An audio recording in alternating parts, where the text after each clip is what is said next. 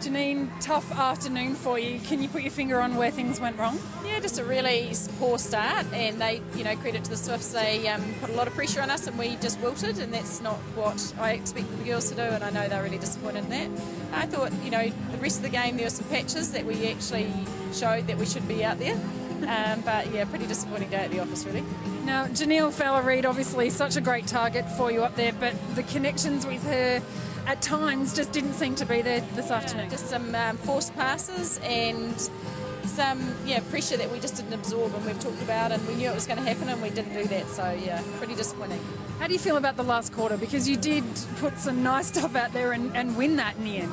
Yeah, and look, I think credit to the girls that went out there, and I think some of them had been out there earlier and they put themselves back out there, which is always really hard, so I was pleased with that last effort, but yeah, I think just that first quarter is just pretty disappointing really.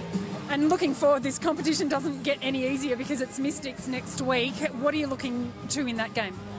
Look, we've just got to go back to the drawing board and get the learnings from this one, and we just have to actually go out there and be a lot more clinical and a lot tougher and stick to our game plan. Well, all the best with that, and thanks for joining us. Thank you.